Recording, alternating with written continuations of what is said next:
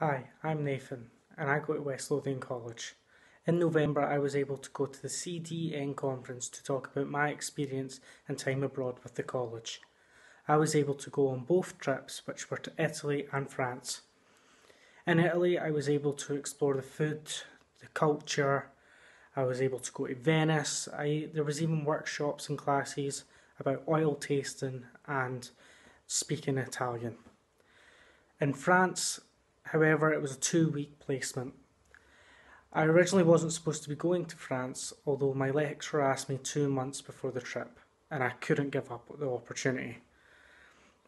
Although I was a bit nervous about the group that was going because I never really knew them as they were the level above me, and I didn't know if my skills were good enough to work in a French kitchen.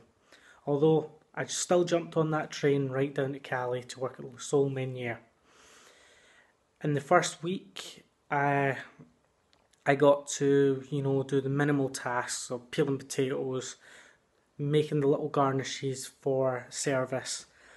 But it was a split shift that we did in France. We had 4 hours between each between the split, and I then looked at the town, the other restaurants in the area that the other students were working at. I even went to the beach.